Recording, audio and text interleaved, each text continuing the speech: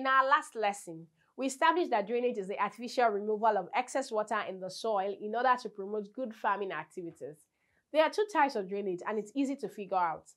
There's a drainage system you can see right on the surface of the soil called the surface drainage, and there's an underground drainage system called the subsurface drainage. If you remember correctly, this is not the first time we are discussing surface and subsurface classifications. Irrigation can also be surface or subsurface. In this lesson, we'll be looking at the surface drainage. What is surface drainage? Surface drainage is the orderly removal of excess water artificially from the surface of the land using constructed open ditches, field drains, and land grading.